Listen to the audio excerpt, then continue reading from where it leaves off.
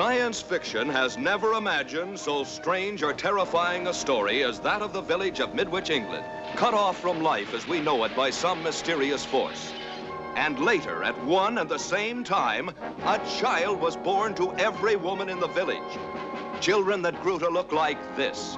Beautiful youngsters behind whose fiery, hypnotic eyes lurked the demon forces of another world. They're not human. They ought to be destroyed. Forces put to such sinister use that it became a national emergency.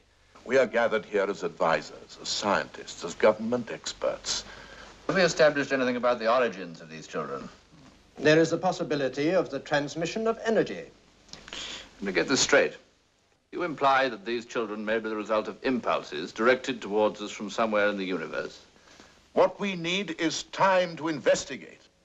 Are you aware of life on another planet?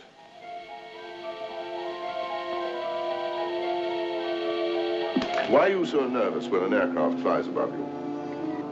Until recently, we haven't been able to make our control reach as far as a high aircraft. Well, now you have, is that it?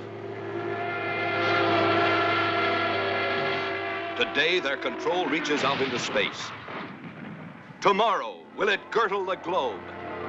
There's nothing you can do to stop us. Leave us alone.